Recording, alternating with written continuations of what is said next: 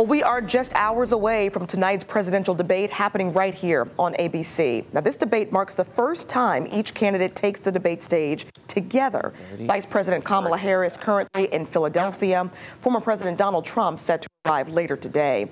During the debate, a countdown clock will be present to show how much time they have to speak before their mics will turn off.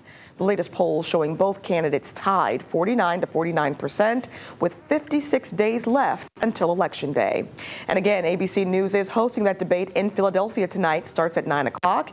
You can watch it live right here on 13 News Now.